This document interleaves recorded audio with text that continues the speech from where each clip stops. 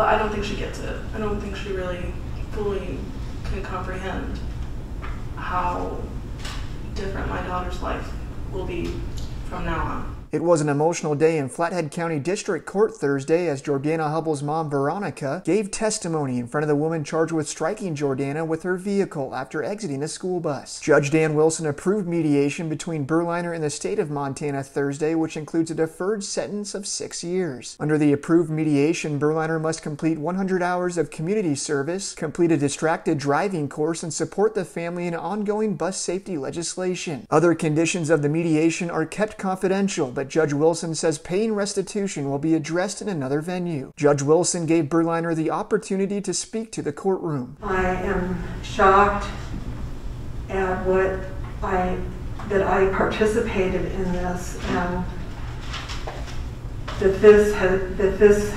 horrible tragedy occurred